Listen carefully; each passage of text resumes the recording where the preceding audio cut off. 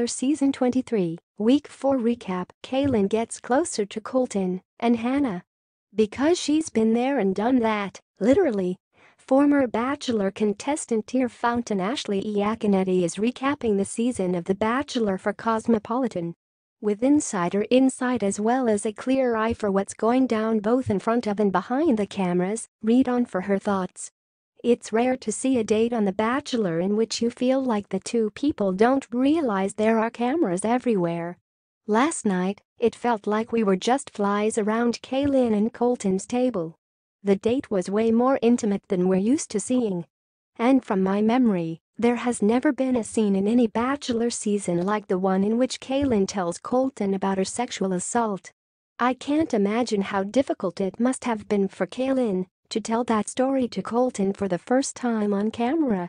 I can't believe how disgusting and soulless and evil those men are who did that to her and her friends. I can't get over the fact it's legal for a hospital to turn down a rape kit to a woman who tells them she has been sexually assaulted. I had never heard that before until Caelynn and Colton's conversation. According to RAINN, 1 in 6 women in America have been the victim of an attempted or completed rape, so statistically speaking, many women in the franchise's past have gone through similar horrors. Thank you for being so brave, Caelynn, and sharing your story, because if it helps just one girl watching the show, it was worth it. Vulnerable conversation significantly deepened the bond between Colton and Caelynn.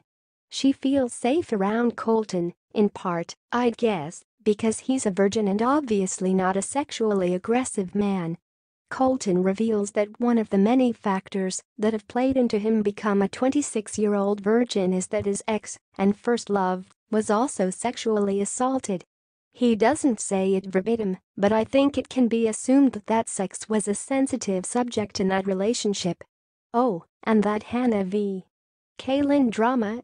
It seemingly ended last night with a simple, yet vaguish chat about burying the hatchet. We don't even know what the freaking hatchet was. Even if the show decides to stop airing the beef between these two beauty queens, we know that there's no way the air was actually cleared between them after the chat. I mean, right. Here's my theory: if the drama really stops and we never get a heated 2-on-1 between the Miss USA 2018 contestants, it's because once Caelynn revealed the story of her sexual assault, Bachelor no longer wanted to continue the pageant rivalry narrative. Makes sense. It feels shallow and superficial in comparison. So, the petty drama was good for a couple episodes, but they had to find a quick way to put that storyline to bed. They also wouldn't want Hannah, who I've found to be a funny, relatable character thus far, be the girl constantly giving the girl who has been through hell dirty looks. I think the reason the drama has been so vague throughout the first 4 episodes is because they knew ultimately it was never going to be a fully developed storyline. Would this be shitty writing if it were a scripted show? Yes.